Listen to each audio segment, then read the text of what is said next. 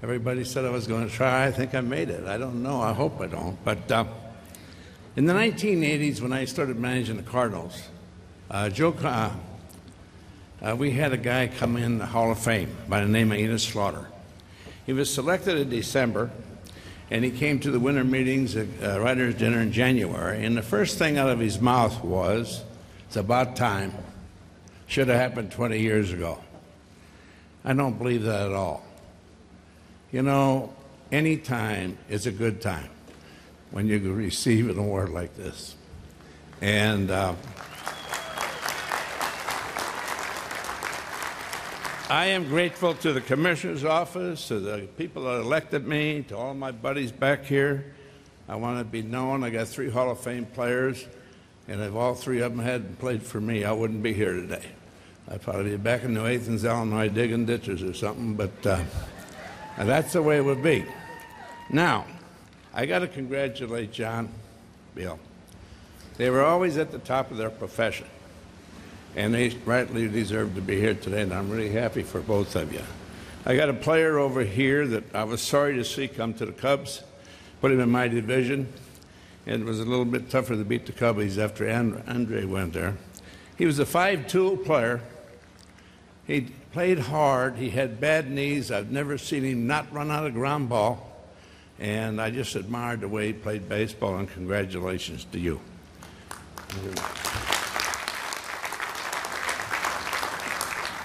Now, I saved Doug Harvey for last.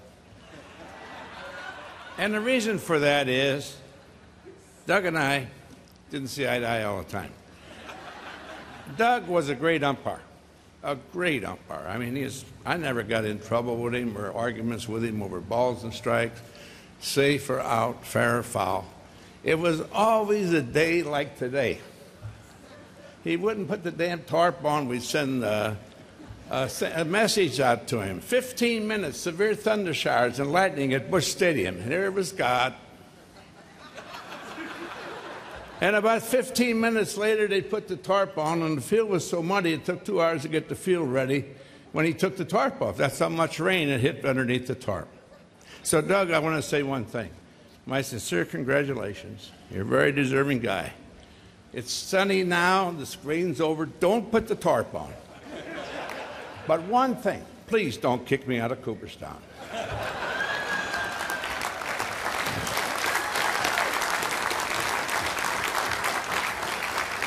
You know, when something like this happens to you, you say to yourself, how did this happen? And then you start thinking about all the people, good people you work with, all the good people you work for, all the good coaches that work for you. And I'm not here because I'm a player. I'm here because of managing. And I had a lot of good players play for me. None of this would happen if it hadn't been for illustrious people that just helped me. I was a 17-year-old, 5'10", 150-pound outfielder from New Athens, Illinois. I signed a contract with the New York Yankees. I went to McAlester, Oklahoma. What a wonderful town. 12,000 people, a good place for a guy like me to break in. I played for a wonderful manager, Vern Hoscheit. He and his wife, Helen, treated me like I was their own. I remember one Sunday afternoon we had a night game, and they invited me to go to a chicken place, family style, with mashed potatoes and everything else. And when Vern asked me what I wanted to drink, and I said, well, I always drink a beer on Sunday when I have my dinner. He said, beer? He said, we got a game tonight. I said, Vern, by the time I was 5, I'm German. I had drank more beer than milk. Every time I have an evening meal, I said, on Sunday we have beer, generally fried chicken, mashed potatoes, or either potato salad. He said, okay. So he was my manager. They let me have a beer. Luckily, I got 4 hits that night. I never heard anything about it again. So that was very nice. But in the Yankee chain, I had a lot of people push me. Besides Hoscheit and the great city of McAlester, which I love dearly and owe a lot to, Harry Kraft was my guy that was always in my corner. He kind of saved my career. Claimed me on waivers when I wasn't doing so good at Washington. I was able to get 9 years. Wasn't a very good player, but I did get 9 years in the big leagues, and there was only 16 teams and 50-some minor leagues, and I got my pension. And I was the kind of player everybody wanted. when they got me, they didn't know what the hell to do with me, I'll be honest about it. So anyway, Harry Kraft was great to me. And I was wishing he would be here today, but Lee McPhail was the farm director. And he was always in my corner. Every time he'd come to one of the clubs I was playing with, he'd talk to me and was very good to me. He traded for me when he was the general manager of the Baltimore Orioles. And I was just hoping he'd be here because he meant a lot to my career. And I came out of service in '54 during the Korean War. The Yankees invited me to the rookie camp, and that's when I met Stengel. And when I met Stengel, it was like an enlightening thing because I'd go to bed at night, instead of thinking about girls, I'd be thinking of what the hell he talked about all day, you know. He had his own language, and it took me hours sometimes to figure him out. But the big thing about Casey was they thought he was a clown when they brought him back to New York, but Casey was an outstanding teacher. He was a very smart baseball man, and he and I became fast friends. And I'm not going to tell the story, but I knew the reason that he took a liking to me, and I was almost like a pet to him. He played with Buck Herzog, and I'm sure he thought I was his grandson. I'm sure he thought that. And I never told him any different. He'd say, "How's Granddad?" I say, "Oh, hell, he's great." You know, and that was it. So, you know, Casey and I used to sit in the press room at the Colonial in spring training, and every night we'd have a few pops and talk baseball, amongst other things. And Casey told me so many things that I've been using the rest of my life. But for some reason, he knew that I was going to be a big league manager. My high school teachers would have died if they had heard him say that. But the big thing is, he knew, and he wrote some pictures, autographed him, a great leader, and hell, I never let nothing in my life. But anyway, Casey told me so many things that became valuable to me. He said, "You're going to be a manager. You got to learn how to handle the press.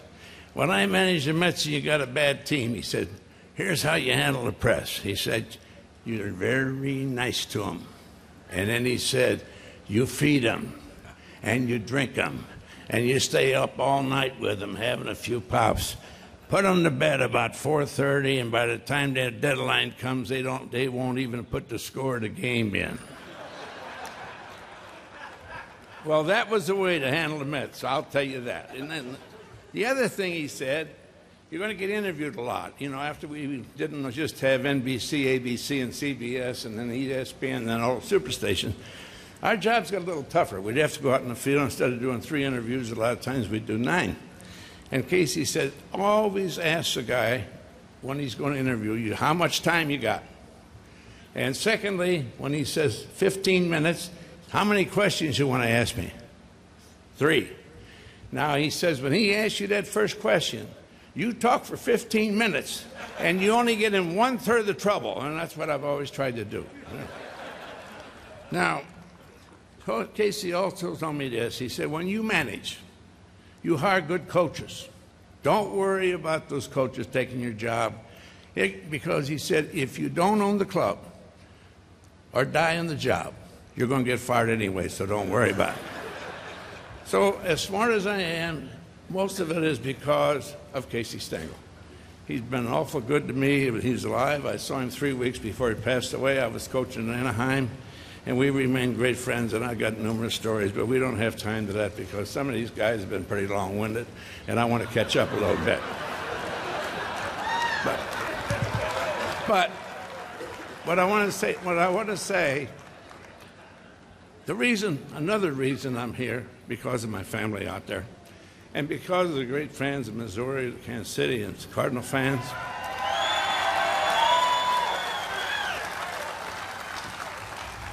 Al told me he was married to Louise for 55. My wife, Mary Lou's, out there.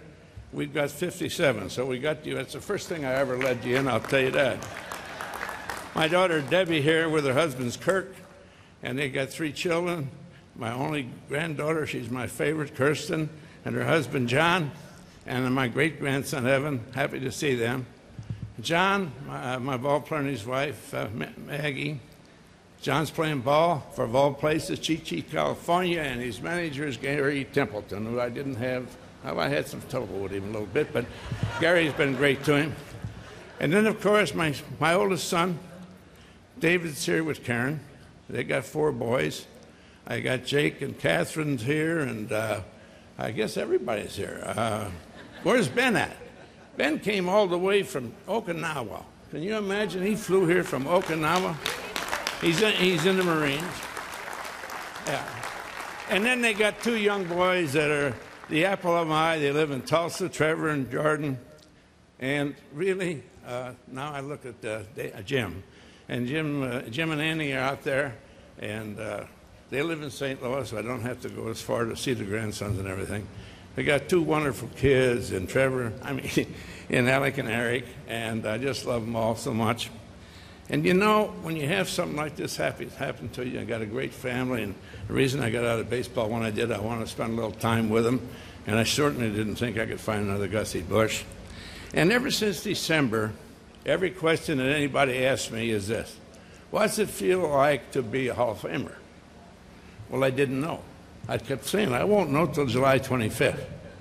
Well, now I can tell you what it feels like. Being elected to the National Baseball Hall of Fame in Cooperstown, New York, is like going to heaven before you die. Thank you very much.